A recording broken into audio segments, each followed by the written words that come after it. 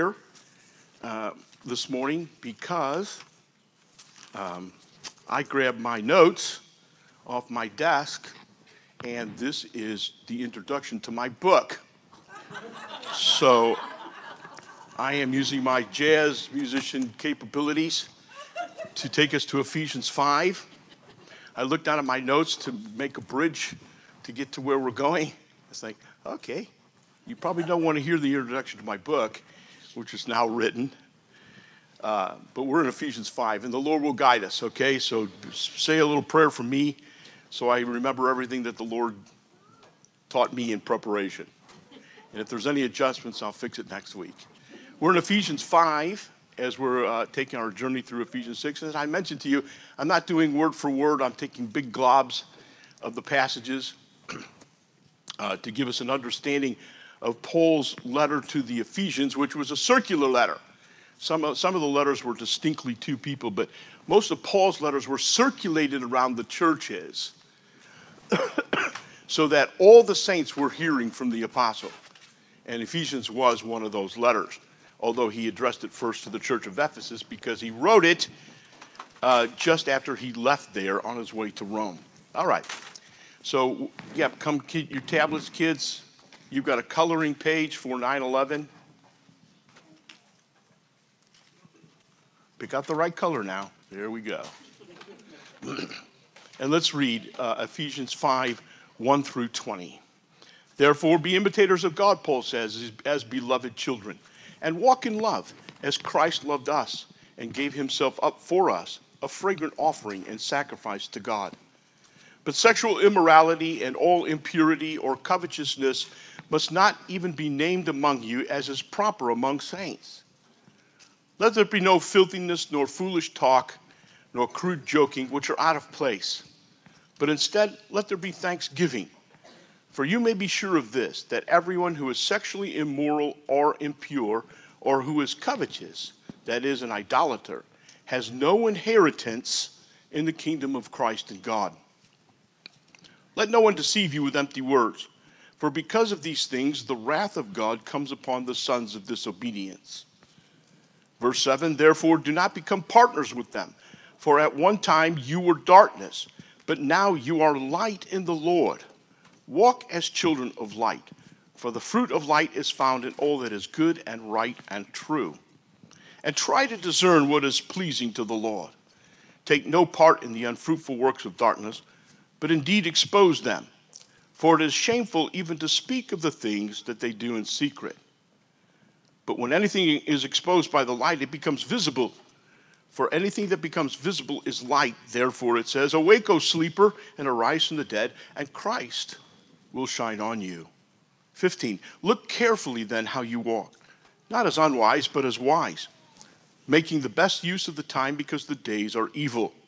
Therefore do not be foolish, but understand what the will of the Lord is. And do not get drunk with wine, for that is debauchery.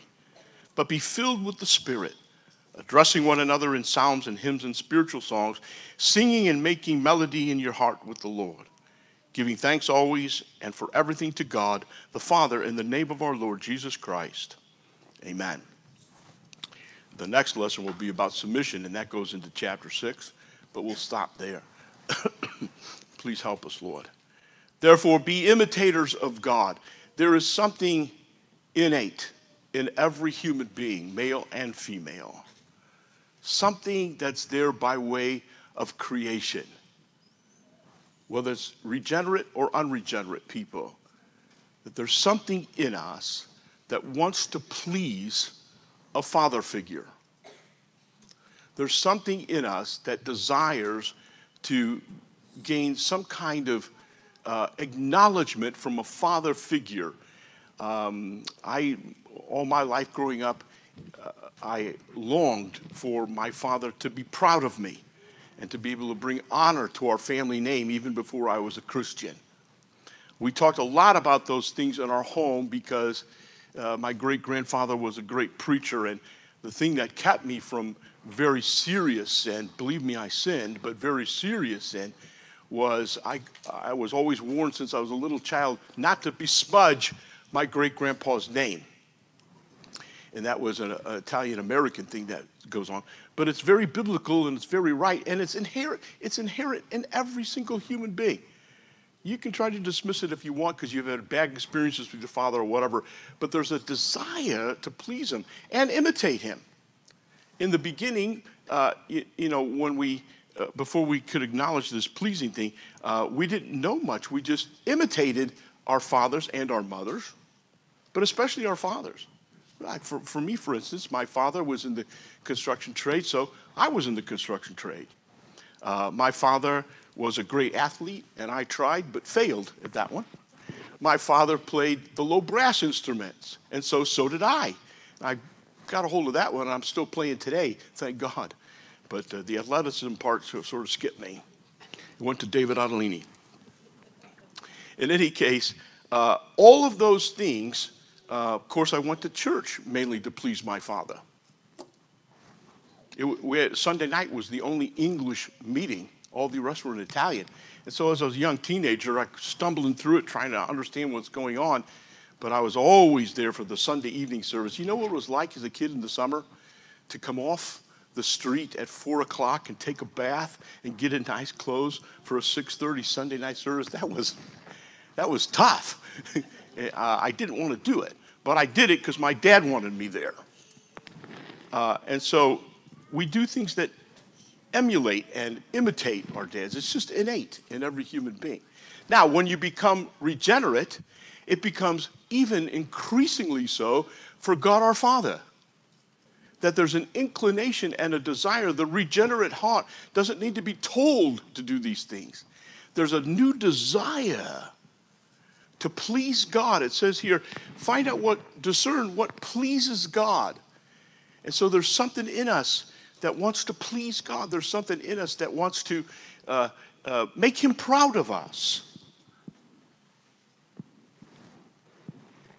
The last thing that's going to be said to us is, well done, good and faithful servant. And we're all storing up for that day. But in the meantime, God is constantly nourishing us with thoughts. Why? Because we are his children. Notice Paul when he says, be imitators of God as beloved children. He didn't say as disciples. He didn't say as church members. He didn't say as slaves to Christ. He could use any of those metaphors. But he chose children because God is our Father. And I think Paul knew some of the things, was talking about some of the very things that I'm talking about pleasing a Father.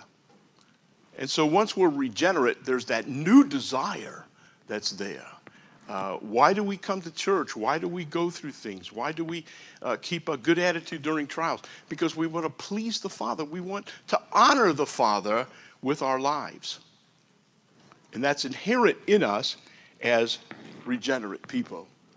So you don't have to look very far to know how to imitate God, because we have the Scriptures. And the Scriptures declare, the Word of God declares, God's character, what he's like, who he is. We don't read the Bible so much like a math formula. If I do this plus this, I'll get success or I'll get money. But we read the Bible to know him. The 10 Commandments, why they are perpetuated forever, is because they're about the character of God. They're not rules and regulations. They're a list of what God is like. Because remember, the early Hebrews, they're first finding out who God. They lived in Egypt for 400 years. They only knew idols and different things. And suddenly they're learning about this God they heard, this God of Abraham. And quick lesson. Okay, instead of God just taking centuries and centuries to teach, he gave them a list. Isn't he kind? This is what I'm like. And this is what I want you to be like. Be ye holy, even as I am holy. And so to imitate God, a euphemism, is to obey his word. That's all it is. To obey his word. Jesus actually says that. I think it's John 14. If I had my notes, I'd have the exact scripture for you. Where he says, if you love me, you'll obey me. Obeying God is the essence of worship. We take 35 minutes on a Sunday morning And it's so sad to me that the modern church has labeled that worship. The concept of worship is so much bigger than that. Worship is service to God. Worship is your life lived coram Deo, before the face of God, every day, every moment, every hour. That's worship. And you and I have to make a decision every hour, every day, every minute of our lives to either honor God or dishonor him by disobeying his word, or by feeding our own self-aggrandizement instead of serving him. And that's how we're faced with. However, it doesn't take a lot of persuasion for the regenerate person. Preachers who preach law and shove it down your throat and say, you should be doing this and you should be doing that, they don't understand that we're so grateful to be God's children. We want to do this. Just tell me, stimulate it in me. Help me understand it, instead of forcing me to do it just by rote. Because, unfortunately, once a lot of young people leave the prison house of their parents, you find out what's in them. It's like the proverbial sponge in the counter when we were raising children. If you want to find out what was last sopped up by the sponge, just squeeze it in the sink. It's either Kool-Aid or milk or orange juice. But when God puts the squeeze on you, we find out what's in each of us. You see? And so when you hit a trial, when you hit a temptation, don't curse God. He's just only bringing you to reality to say, hey, this is what's in you. Are you pleased with that? Do you think that pleases me? So God has called us to imitate him as beloved children and to walk in love. Boy, if there's anything that's been abused in this modern time, it's that concept of love. To walk in love. My girlfriend and I are in love, so we're going to move in together and we're going to have a baby before we get married. You see, they don't read the rest of the verse here, which we're going to read in a minute. What's wrong with two males participating with one another, and two females? Because we're in love. God loves love. I even heard this argument, Paul. I love this unborn child that I'm carrying, but I'm going to terminate it because I don't want it to live in this crass world. And they're using killing a child and the basis of it being love, because they don't understand the concept. But Paul defines it in the very next few words. And walk in love, verse 2, as Christ loved us and gave himself up for us, a fragrant offering and sacrifice to God. So what is love? It's as Christ defines it, as self-sacrificial is love. Young ladies, if you are being friends with a male and he says these words to you, I need you, oh, I can't live, run 180 degrees the other way. Just get out, leave him alone, because he doesn't understand what covenant love is. Covenant love is self-sacrificing. It's not looking to get, it's always looking to give. I saw a lot of heads go down on that one, so I'll just stop. I'm having a little jazz feast with the Lord now because I don't have any notes. I'm having kind of fun. Because a lot of this isn't in my notes, I know that. But let's keep reading here. He goes on to say in the following things here, these list of don'ts. He goes on to say, because we love God, because we're his beloved children, because we desire to imitate him, because we desire to please him, we won't have anything to do, verse 3, with sexual immorality or impurity or covetousness. We won't have anything to do with those things. That under those don'ts is the banner of love. Because I love God, I'm not going to have anything to do with sexual immorality.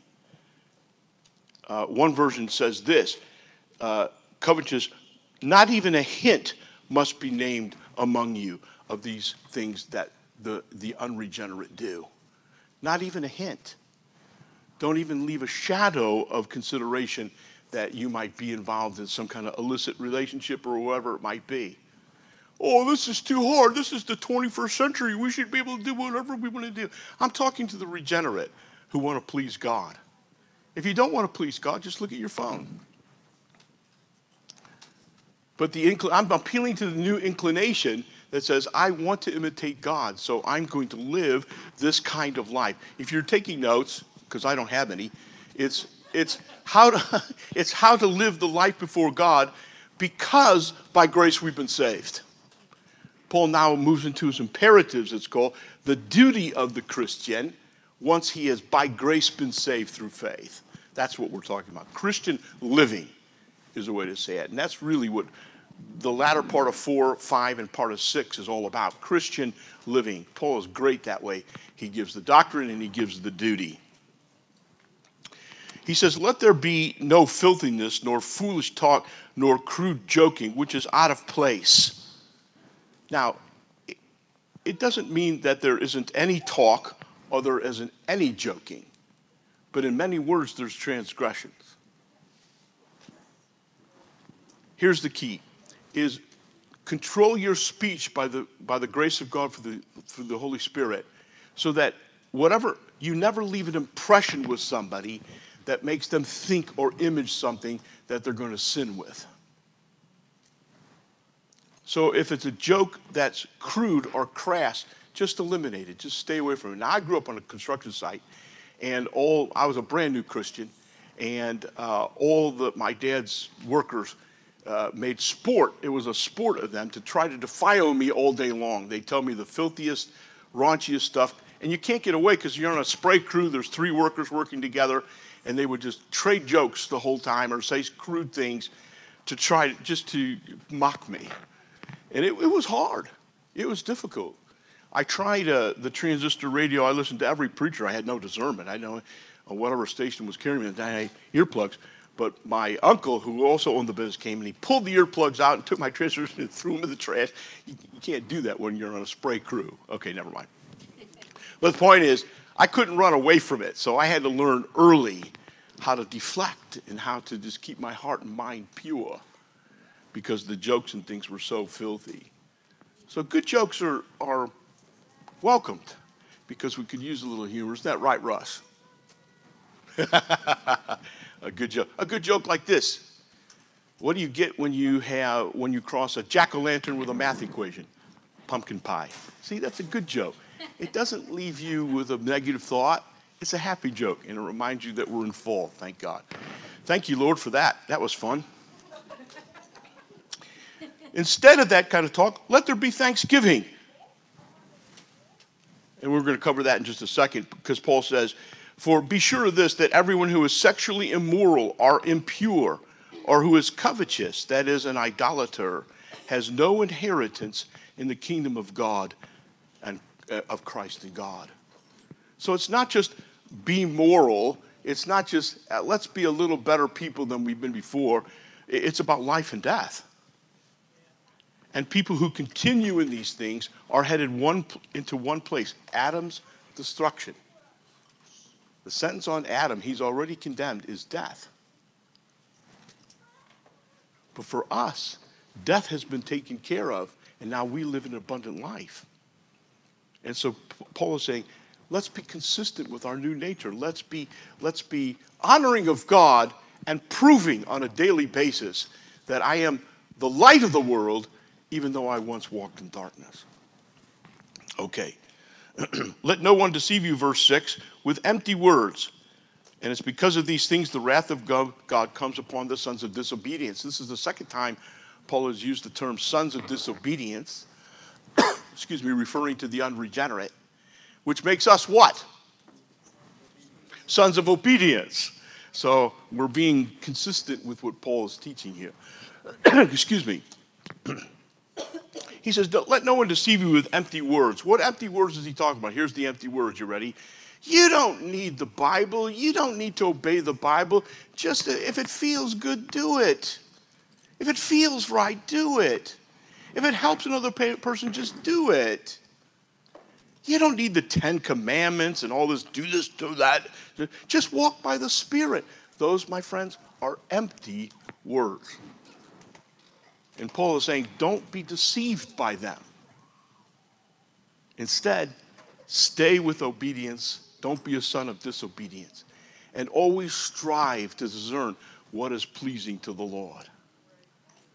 You know, there was bracelets passed around in the 80s, WWJD, what would Jesus do?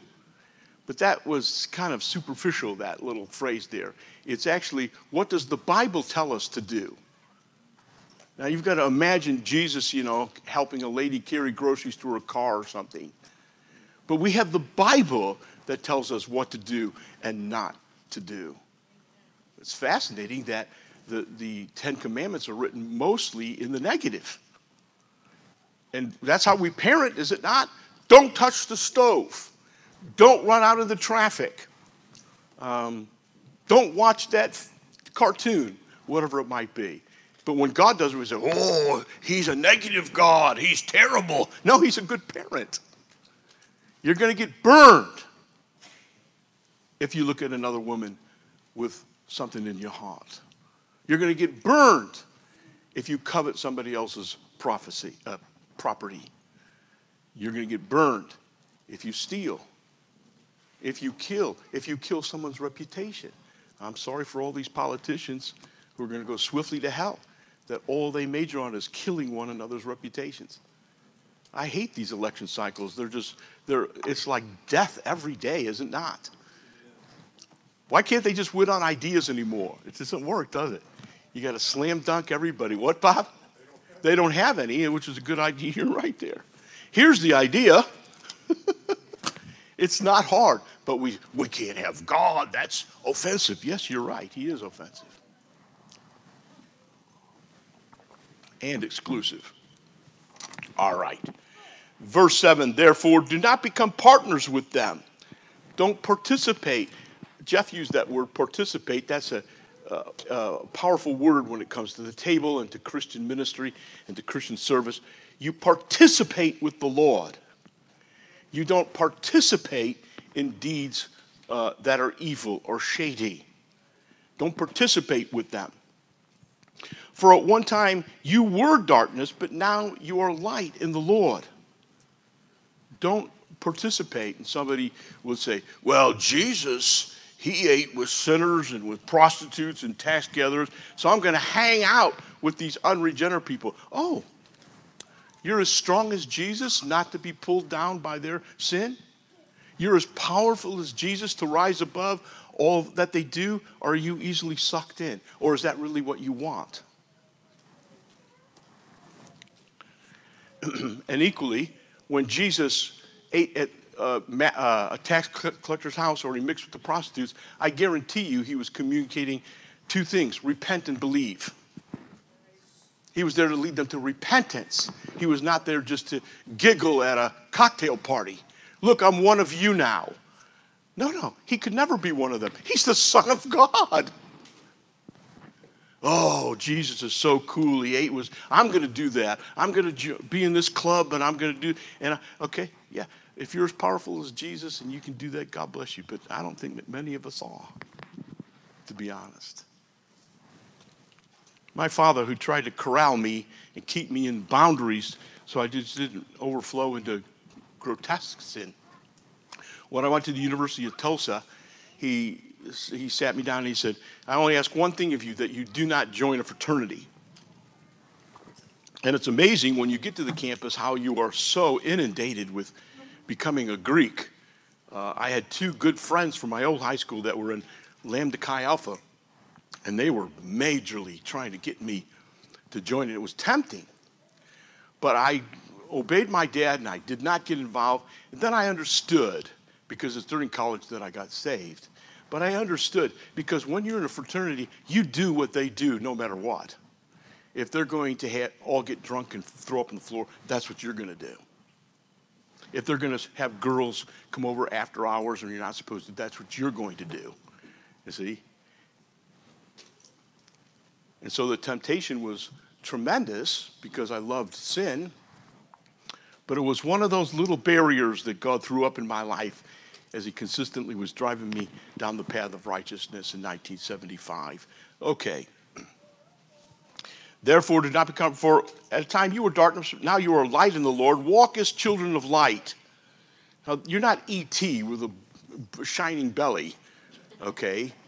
To walk in the light, I love how Paul defines what he means whenever he says things. The New Age people give this, oh, we're the light. Oh, we do. Come to the light. Do you see the light? Goodness gracious.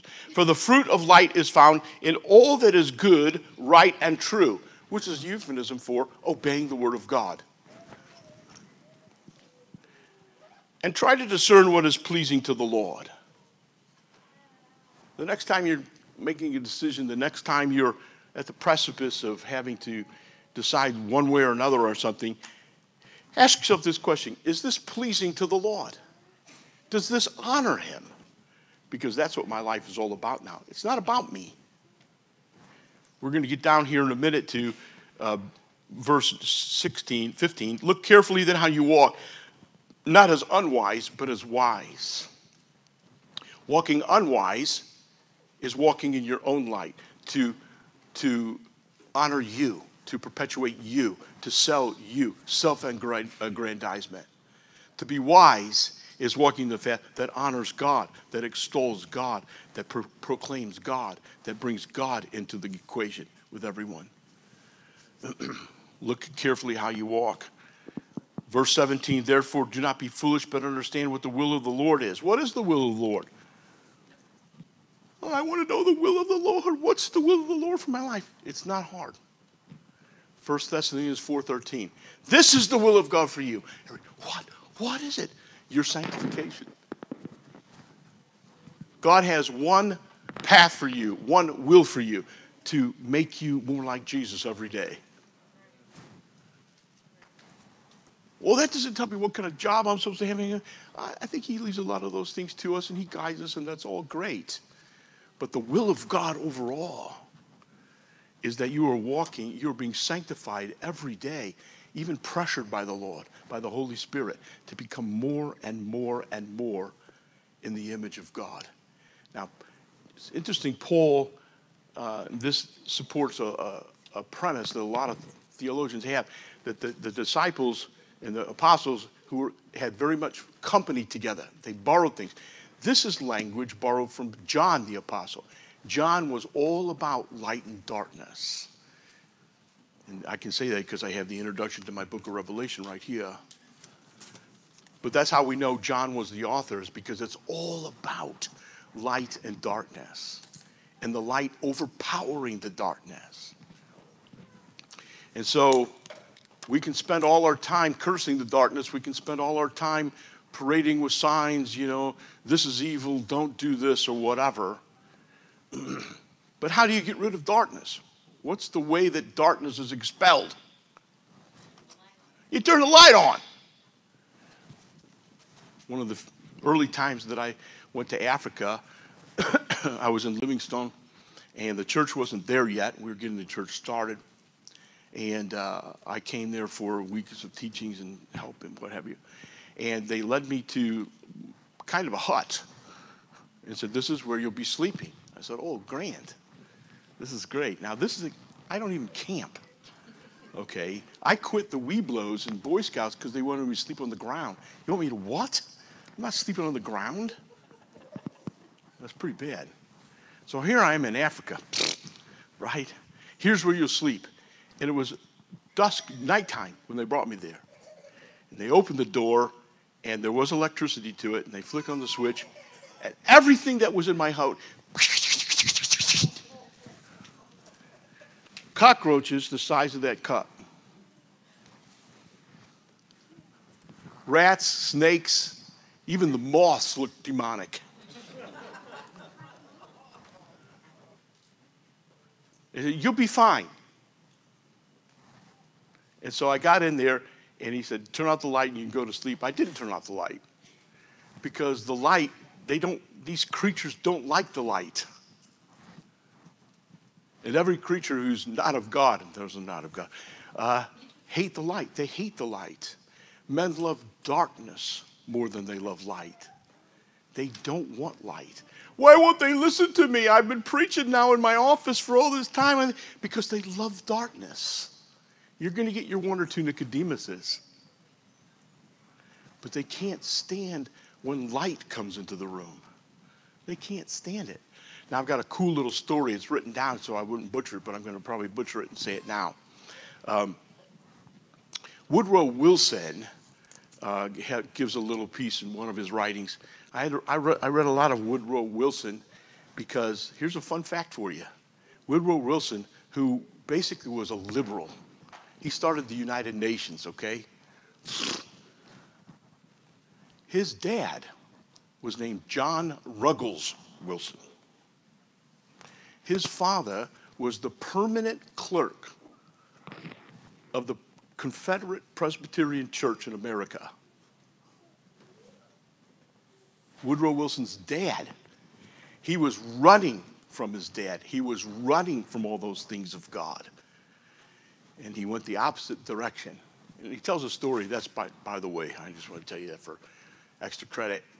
But he writes this little story. He says, I went into a barbershop to get a haircut. And he says he sat down in the chair, and they started proceeding to give me a shave and a haircut. And in walks an individual, and everyone seemed to know him. And he came and sat in the chair next to me. And he said, I was listening to this man banter with the hair cutter and the shaver, and everyone was listening to him. And it was as if the room had taken on a new feel. It's as if the room was lifted somehow. And I didn't say a word. I'm the President of the United States. I just listened. He said, when I finally got done with my haircut and everything, I realized that the man in the chair was D.L. Moody. So I sat in a chair and waited and listened to him the whole time. He said it was like an evangelistic service. Now, he would know what those were, see? He said, but I was so profoundly touched that all of the entire atmosphere of the barbershop changed in an instant. Men spoke in lower tones. They didn't even know who he was. They didn't even know his name. And there was a quiet joy that filled the atmosphere, even while I sat there. And I left in awe of this man, D.L. Moody. It doesn't even say he witnessed of Christ. It's just that he was walking in the light, and the light has effect wherever you go. You don't need to go on Washington, D.C. and march and carry a banner. If you want to do that, God bless you, you can do that. But do you understand? Your light is exposing darkness all the time. Now, don't be ashamed of it. Don't dim it. Don't excuse it. Oh, I'm sorry. Just be who you are, and the cockroaches will come out. And in this day and age, they may bite you. They may afflict you. But that's just like a signature that God is with you. And the light of God, you carry it. You no longer participate in the deeds of darkness. But rather, you expose them. We're going to go do this now. I remember when I was in college, I wasn't in a fraternity, but I lived with the golf team. They didn't have room in the dorm, in the jock dorm for the golf team, and so they put him where I was living, and I was the only guy who didn't play golf. And they were all from Chicago, and all their dads sat on the, what do they call that equivalent of Wall Street in Chicago? Stock market exchange. They're all rich kids. They all came to school every year in a brand new Camaros. I didn't even have a car. And they lived so wild, it was unbelievable. And so one night, they said to impress some girls that they were having to do the thing and everything, they said, we're going to go to Target and we're going to steal Christmas trees for all the girls off the lots at 3 o'clock in the morning. And God had been dealing with me. I can't say at that point that I was really walking in great stuff, but God had been dealing with me. And I said, no, I'm not going to go. And they fully expected me to go. And they started mocking me and making fun of me. And they went ahead and stole the Christmas trees. All got arrested and all got put in jail. These are the same guys that scaled the tower at ORU University to try to extinguish the eternal flame. And they went to jail for that. But I would have gone to jail and explained to my parents and my grandmother what happened. And so God spared me. That's when he was beginning to work on me. in those kind of things. But I say this again, the greatest power you have as a Christian now, because you're regenerate, is to say no. That's the greatest power you have. No, I'm not going to do that. No, I'm not going to say that. No, I'm not going to watch that. You have a power to do that now without shame and without excuse. Oh, pardon me, I'm a Christian. That's why I'm doing it. Just relax. Just be yourself and walk in the light. Okay, let's finish this up. I'm going to be amazed what my notes say that I didn't even say one thing on them. Making the best use of time because the days are evil. Therefore, do not be foolish, but understand with the will. Okay, and do not get drunk with wine. We already covered this, for that is debauchery, which means excessive partiness. But be filled with the Spirit, addressing one another in psalms and hymns and spiritual songs, singing and making melody to the Lord with your heart, giving thanks always and for everything to God the Father in the name of our Lord Jesus Christ. Now, it doesn't mean, I hated it at New Covenant, we used to, okay, let's sing to one another. I don't want somebody singing to me. It just felt weird. Okay. What that really means is, it doesn't mean physically go ahead and sing. It just means you're always bubbling up with gratitude. You're always bubbling up with thanksgiving. You're always bubbling up with a song about God's faithfulness, a song of God's graciousness, a song about God's rescue, a song of whatever it might be. It's always churning and bubbling up. Stay that way. Being drunk with wine is artificial. It causes you to lose your control of yourself. And we covered this, so I'm not going to go too deep into this. But be filled with the Spirit, it means be under his utter, sovereign, total supervision. Remember, God's not liquid. Bloop, bloop, bloop, bloop, bloop, bloop, bloop. It means to be full of the Spirit means to be totally under his dominion all the time, which is Romans 6. Present yourself to the Lord. Yield yourself in the old King James. And your members as instruments of righteousness. Do that first thing in the morning. See what happens. See what happens. Father, I desire today to be a vessel of honor for you. Put me in situations today where I can express that honor. And it may be exposing darkness. It may be in situations where you have to say no. But you're bringing honor to the Lord when you do these things. And the motivation, thanks always, giving everything to God the Father in the name of the Lord Jesus Christ. It's because of what Jesus, Paul's going full circle and saying, because of what Jesus has done for us, our hearts are so filled with gratitude. Be this kind of person.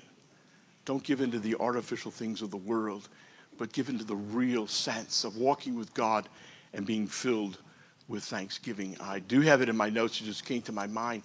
B.B. Warfield said, our mouths should be organs of thanksgiving. And he was writing that at a time when they were fighting whether or not to have musical instruments in the church. He said our mouths should be organs of thanksgiving on a constant basis. So you don't have to give them an exegesis of the book of Exodus when you meet somebody, but you can communicate on a regular basis. You know, I use the phrase, thanks be to God on a regular basis, when even in normal life, when I'm just dealing with something. So I say, hey, did you know this was $1 off in the grocery store? I say, thanks be to God through Jesus Christ. I don't even witness. I don't leave a track or anything, but I'm just grateful. I get $1 off. That means a lot today. And so just walk in light, share your light. The cockroaches will run. And let's trust that they'll run to the Lord before they get squashed. All right, let's all stand. Thanks for bearing with me. Holy cow, I really rambled. Yes.